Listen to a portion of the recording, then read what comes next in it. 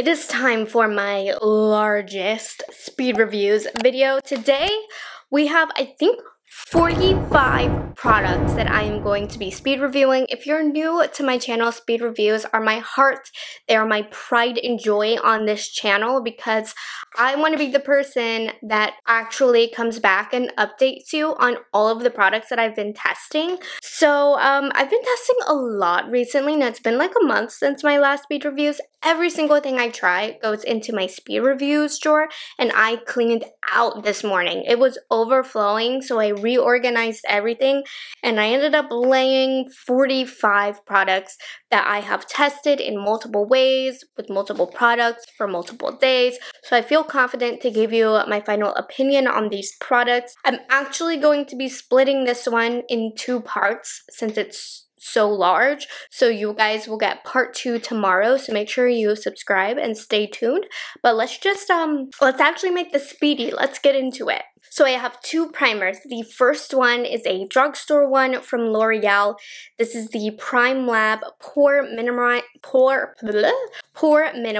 It's supposed to blur pores and smooth skin over time. I've been using this over some time. I don't notice anything really with it. I don't notice it smoothing anything. I just notice it kind of making my makeup look a little bit more dry and pilly. So I do think L'Oreal does have some good primers, but this is one that I haven't really been enjoying. Now on the contrary, one that I've been enjoying from L'Oreal as well is the True Match Lumi Glotion.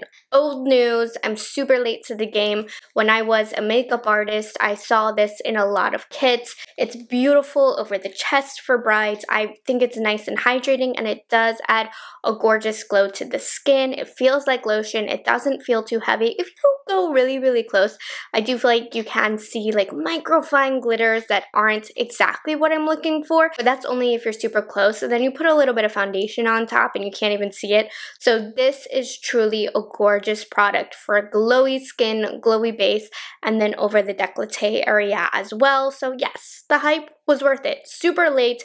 Can't believe it took me so long to jump on this bandwagon, but I'm happy I finally did. 3 foundation kind of products. So first one is from Hourglass. This is the hydrating skin tint. Love this. This was a summer favorite. It gives the perfect amount of coverage while still feeling very lightweight on the skin. It does give a glowier finish. It didn't apply great today because I had that L'Oreal smoothing primer that I didn't like, so it looked a little dry. But on days where I prep properly, I truly love the glow that this leaves behind. And for it being a lighter weight, glowier product, it actually lasts a really long time. It looks great all day, and it doesn't feel heavy over the skin. One of my new favorite skin tints, I have to say. Then we have the viral Maybelline Superstay Skin Tint. So at face value, I do really like this, but I do find it can look a little heavy on the skin, especially if I over apply this. So less is more with this product. When I do over apply it, I just feel like my skin looks a little extra porous. Makeup looks a little heavier. I look a little sweaty and greasy. So this is not my favorite when over applied, but with just a little bit, I do enjoy it. It does feel lightweight on the skin, but still provides like a medium-ish kind of coverage, and it's very, very thin if you keep it at a thin layer. So I would say I like this. This is a good pickup from the drugstore, but it's nothing game-changing for me. I do think it's a little overhyped. As somebody who doesn't have perfect skin, I can see if you have perfect skin to begin with enjoying this type of product, but I do find that it emphasizes, you know, the not so perfect stuff that my skin has. And then the last foundation that I have is from Fenty Beauty. I'm actually pretty quick to get back to you guys on this because I've been using it a lot, and I really want to update you because my review is not as glowing as my initial full review that I did. The longer that I've used this, honestly, the less flattering I found it's become, especially because I've been using it side by side with other foundations. So now I can kind of see it's not that great. So I like it for just a little swipe, blendy, even out a little bit more.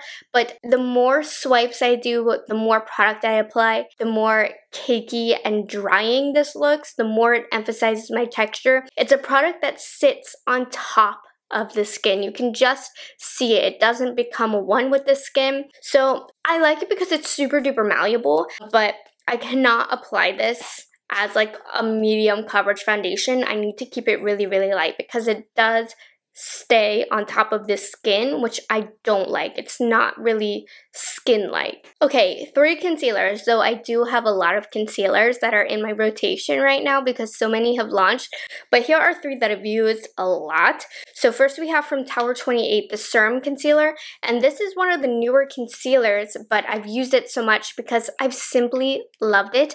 It literally blends into the skin like a serum. I have it on this part of my eye, but it still provides a pretty good coverage, but it goes with the flow in terms of you can wear this with a skin tint and it would still look good, but you can also wear this with the full coverage foundation.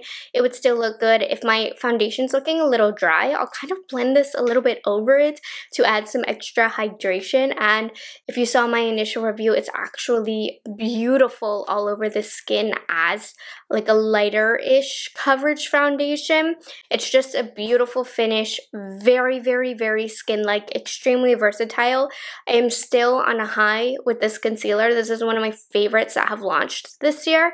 I'm going to go ahead and stick with everything that I said in that review. Everything still 100% accurate. One of the concealers of the year, if not the concealer of the year.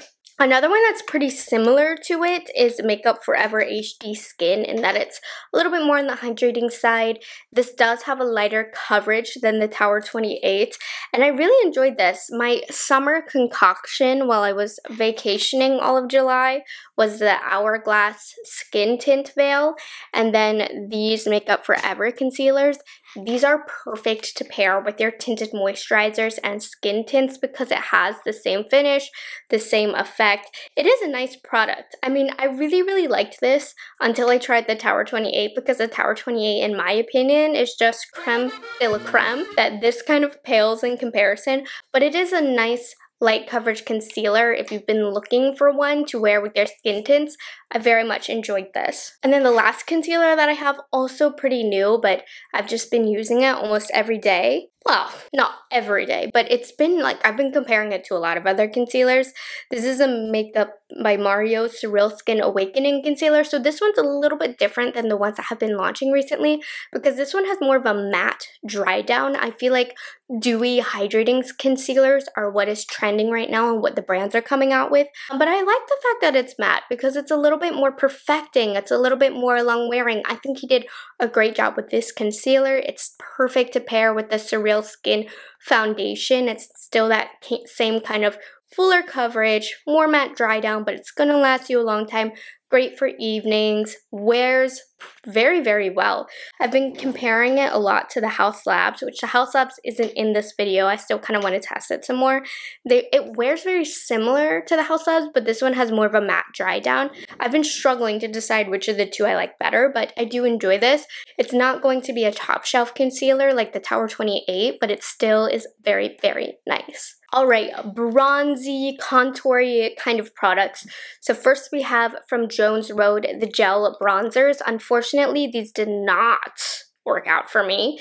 I just find wherever I apply it, the area just looks really, really patchy and it kind of disrupts everything underneath. It kind of gaslit me today a little bit when I applied it. I was like, wait, is it patchy? But then I found the patch and I was like, yes. So, I mean, not that I'm celebrating about it, but I needed to prove it to you guys. So this is gonna work better on bare skin, but especially if you're wearing something with fuller coverage, it's just gonna be really patchy and noticeable.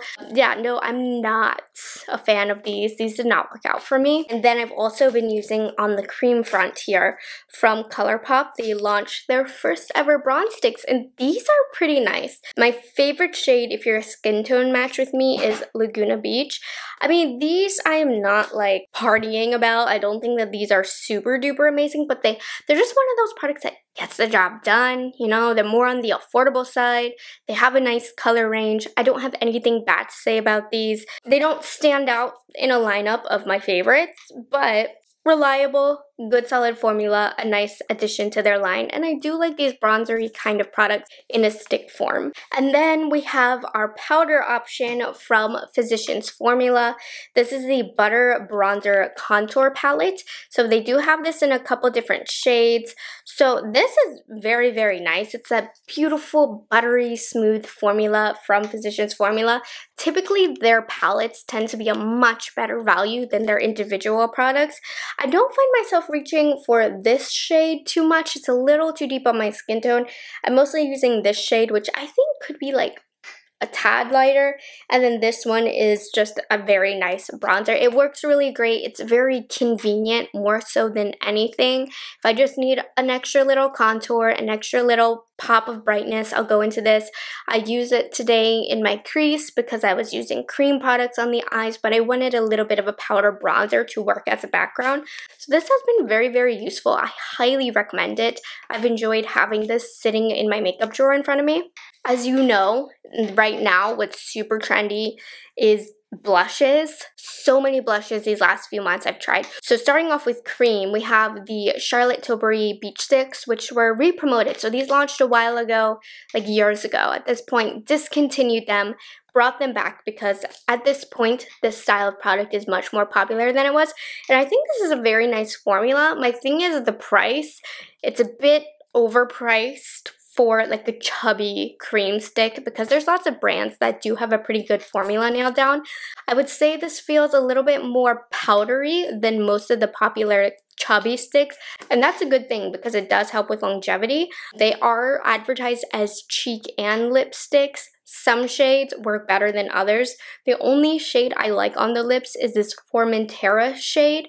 Very pretty, but these blend really great. They apply really great if you're into these beach stick style formulas, or chubby stick, excuse me. And I do have a full review and demo of all three of these shades. So I like these. I'm not like reaching for them a ton, but I don't have anything really bad to say about them. I don't know, I feel like I've been reaching for this chubby stick a little bit more, and it also was a much more reasonable price. This one is really great from Palladio. This is the I'm Blushing 2-in-1 Cheek and Lip Tint. I'm not amazed with this on the lips. You know how I feel. To me, a chubby stick needs to work on the cheeks and lips, but very few actually do. They normally look kind of dry and chalky. I'm looking for this shade. So I have this shade Sweetheart, but this was phenomenal for vacation, for my no makeup look, where I just blend a little bit of concealer and then pop this on the cheeks. Super malleable, decently long wearing, and affordable. Honestly, I do like the Charlotte Tilbury, but just based on the price difference versus performance, I think the Palladio is a better value. It's a gorgeous, gorgeous formula. And then ColourPop launched all of these cream blushes now in this pressed form. So, okay, I'm using the shade Bali Baby. Not my favorite cream blush formula. I don't dislike this formula. Some shades I think lack a little bit of pigment, and they feel a little bit dry in the pan. You almost gotta warm it up with your finger. But performance-wise, I don't have anything bad to say. They're probably not as creamy and malleable as I prefer, but that also helps aid in longevity, which is a little bit more important. Some of the shades you do need to build up. They have a nice range. I mean, I think that these are solid. I personally like these better than their blush sticks, but as with a lot of ColourPop products, you know, not in love with these, but they get the job done and they're affordable, so who am I to fault them for that? Also from ColourPop, this was from the collection that launched at Target earlier in the month. I did a What's New at ColourPop video, and I didn't keep all of the colors from this collection, but I thought I'd update you because I actually have been reaching for these more than expected. So I used today the Wish Me Luck blush, and I really like the blushes in this collection because they have a little bit of a sheen to them, some more than others, but I've been enjoying these as blush toppers. I've been using a lot of cream blush products since so much has come out, but I've loved these to top them because they do have that shimmer. So use-wise, I mean, putting my money where my mouth is, I have been not actually these were sent in PR, but still, I've been actually using them. So that should tell you something. I haven't been using the highlight a lot though. This is a shade Goldmine. I do have it on this side of my face, a hint deeper than what I prefer for myself, but it's solid. More impressed with the blushes, but These little pressed powder blushes, highlights, and bronzers from ColourPop are really, really nice. I do think that they stand out in the line. Also, this Isam blush palette. Okay, I love this new line of artistry palettes that they came out with in the last few months, and they're continuously like growing this line. I think the packaging's phenomenal for makeup artists. If I were still a working makeup artist, these would absolutely be in my kit. So this blush palette has come in handy whenever I just needed a color to pop on. I would grab for this because I knew this had the shades. You know, it has really like pink, peachy, warm shades, plummy, and you can blend these, mix these. It's a really useful palette that, even though I would say it is directed for makeup artists, I've been reaching for this a lot. The formulas are smooth. You know, these blush formulas are what I would call reliable. They're not something that I'm like, oh, breathing, dying, salivating over this formula, but they're reliable, and you have every shade that you could need. Maybe not, but there's a lot of shades in here. Been loving this, been using that pretty often. And then the last powder blush that I have is from Givenchy. This is the Prisme Libre blush. I picked up the shade number 1, which I was just attracted to it because it's a cool toned pink, which is super trendy right now. But I gotta be honest, this doesn't look that cute on me. The formula feels really, really smooth. Like, I like the formula. I don't like the color I picked out for myself. So I just am saying it here on my Sephora sale wish list. Another one of these colors, because the formula felt quite nice. Unfortunately for me, liquid and cream highlighters are also very trendy. Not my favorite style of product, but I do have this Palladio I'm Glowing Creamy Stick Luminizer, another chubby stick. Honestly, nice for what it is. Doesn't stand out to me. I don't typically like these kinds of products, but I don't find that it disrupts anything underneath. The vacation makeup, like I said, a little bit of concealer, a little bit of that. This did look good on those no makeup days. So again, it's very affordable, which is really, really nice about this product. So I do recommend this if you like this cream style product. And the chubby stick just feels so good in my hands. Also, this one from ColourPop, I gave Another Light Sticks a chance in the shade Glazy just to try it out, and I reconfirmed with myself, not the formula for me, didn't really like this. I just find these to look a little chalky on my cheek and then to disrupt whatever products I have underneath. So yeah, this I thought maybe this time could be different.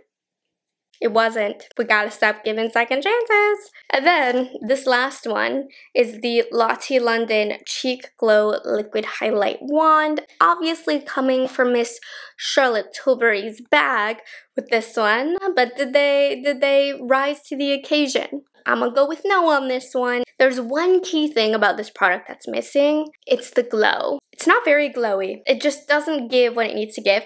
It reminds me, I would say this is a half-decent dupe of the Laura Mercier blush or highlight wands, but again, a little less glowy. Like the Laura Mercier, I could tell, had more of an intentional subtle glow. This one just didn't quite hit it, so not a fan of that one, unfortunately. And then the last highlighter I have, oof, this is a top shelf highlighter here from Too Faced. It's the Moon Crush from the Cosmo collection that they came out with. Out of This World highlight, and it's pretty out of this world, super random. I'm using the shade Shooting Star. It's super buttery. It feels like a very luxe formula, and I just feel like it's so random because this is from a limited edition Too Faced collection that I know we all are going to forget about. It's going to go on sale for 50% off, and normally they lack in quality, but for some reason they went off on this random highlighter that I wasn't interested in at all in the collection, and it's the best highlighter they've ever launched. One of the best highlighters that has launched recently. It's just so buttery, creamy, blends into the skin, so seamless. If this goes on 50%, you better get on this because it is worth full price. It's such a beautiful powder highlight. Next up from Physicians Formula, we have these Butter Glow pressed powders. So this shade right here, the darker one, Natural Glow, not made for my skin tone. I tried my hand at using it as a bronzer a couple times. It's like way too red. It looks pretty on the eyes, but not for my skin tone. I'm probably gonna declutter this, honestly, just because it's not for me. But I do have this translucent glow one, which is obviously more for my skin tone. It's quite pretty. You can concentrate it with a dense brush in a more concentrated area, and it's like a pretty natural highlight. Or you can use just a really loosely packed brush, and it almost works like an Hourglass ambient lighting powder, where it'll just give a little soft glow and kind of, you know, buff everything together. I don't think it's as nice as an Hourglass powder, but kind of same effect. Maybe give it a go. I've really liked this. I've enjoyed incorporating this into my routine. I think they did a nice job with this powder. It's just what's different about it compared to the Hourglass is it's a little less refined, right? There's a little bit more shimmers, a little bit more glimmer, a little bit more metallicness that just, it doesn't hit, it's not as soft focused as the Hourglass, but it's still very, very pretty for adding that final glow to the face that's subtle and just perceptible in person. And then the last product of part 1 is from Hard Candy. This is the Sheer Envy Longwear Setting Spray. Does this do anything? I'm gonna be honest, I don't really know. So I did the eyeliner test, right, where I put the eyeliner, 2 lines, sprayed only one side, and saw if they were different. But the problem with that was the eyeliner that I used was long wearing, so it didn't come off on either side.